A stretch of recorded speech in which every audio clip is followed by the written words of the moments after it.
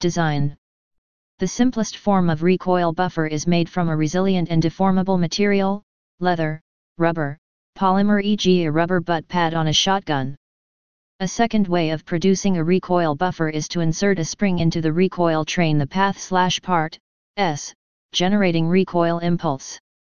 This spring is mounted to the point, S, where the firearm contacts a mechanical holder such as a tripod or human upper torso. Reducing the initial jolt, the rate and/or extent of rearward displacement, and any internal impacts in the operating parts of a firearm can reduce the shooter's perception of recoil, and may also work to extend the life of the mechanism and its parts.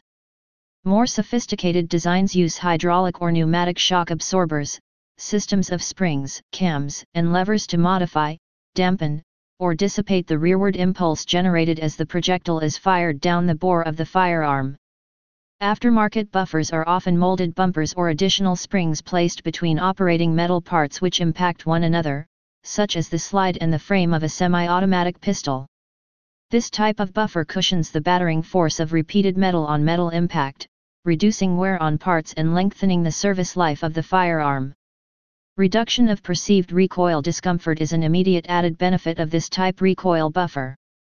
Some pneumatic recoil buffers used in firearms are fast, low-power gas springs.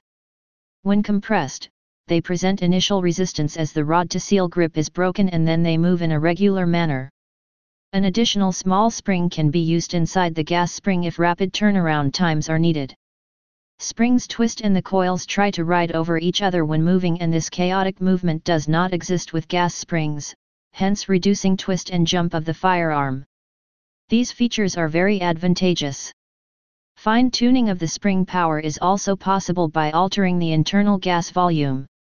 This design for firearms was invented and patented by Collins and Shipman of Bedford, UK, and Bergstrom in the US in 2001. Please subscribe and thanks for watching.